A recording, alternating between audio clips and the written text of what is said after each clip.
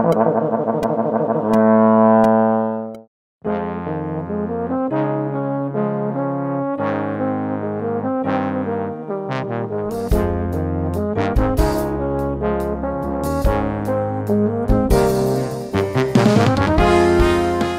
today's video, we're going to be talking about some practice techniques and tips to help you practice your lip trills on trombone.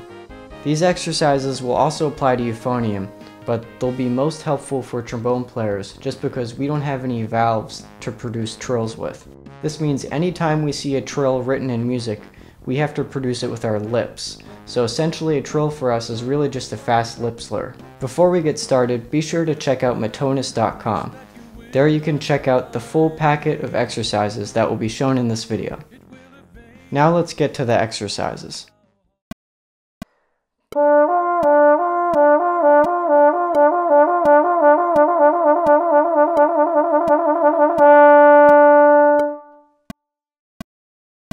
This is the pattern I used when I first started developing my lip trills.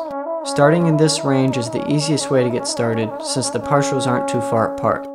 It's also important to note that the tempo you're hearing now is the goal tempo, not necessarily where you should start. It's important to start at a slow tempo where everything is comfortable and clean. Then you can slowly increase the tempo every day, and this will really help you develop your lip trills.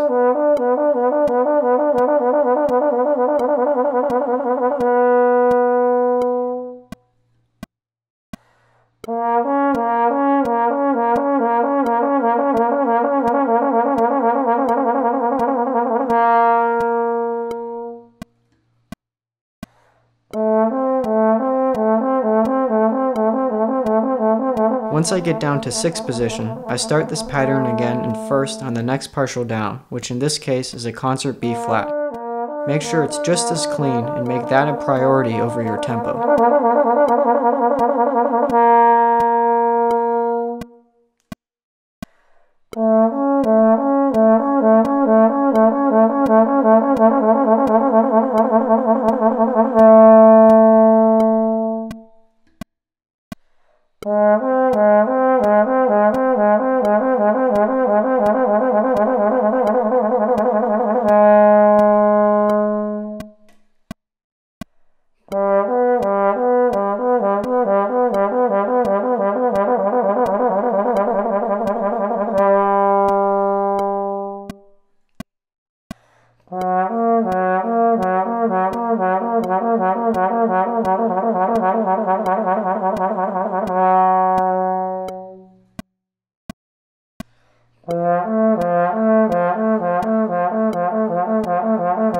As these slur patterns keep getting lower, you might have to back off on the tempo a little bit at first.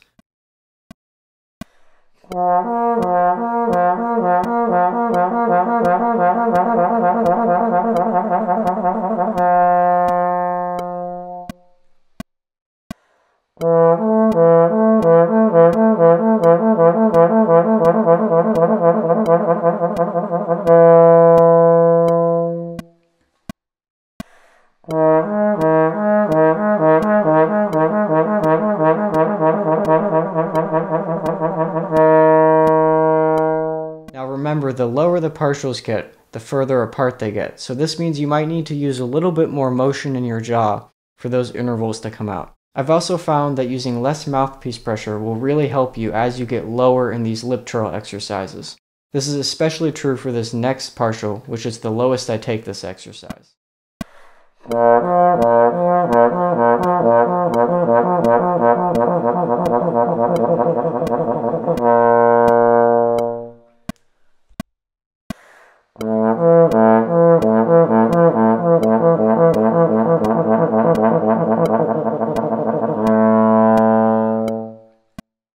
I know it might seem a little bit unnecessary or impractical to be practicing lip trills this low, but if you can get control over this, then you'll have no problem with any other register.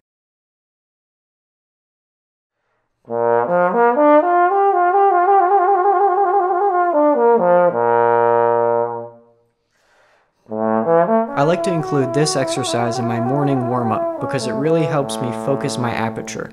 This is really important whenever you start developing your trills.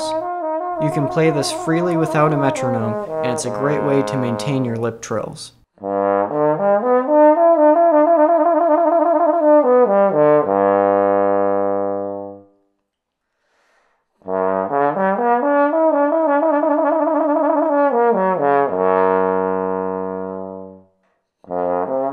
Also, make sure to stay relaxed as you ascend.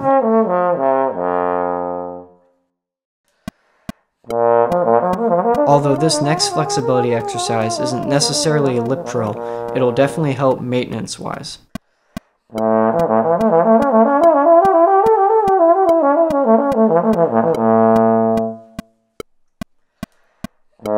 Remember to start this at a slow tempo where you can play everything easily and then work from there.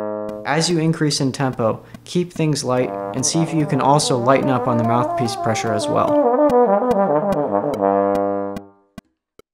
Well, I hope all of these exercises were helpful, and if you have any questions or if you'd like to schedule a lesson, please feel free to comment below or contact me at lukashelseltrombone@gmail.com. Also, once again, don't forget to check out Matonizz.com. There you can download all of these exercises and anything from previous educational videos as well. Thanks for watching, and stay tuned for some more videos coming soon. A big shout out goes to a friend of his channel, dfmusicking.com. Our musicians use John Packer, Smith Watkins, and Dennis Wick instruments and equipment that you can get with a 10% discount at dfmusicking.com with a promo code Matonizz at the checkout. Not only you'll get the best quality, affordable instruments and equipment, but also impeccable customer service from a distributor that our musicians trust and recommend.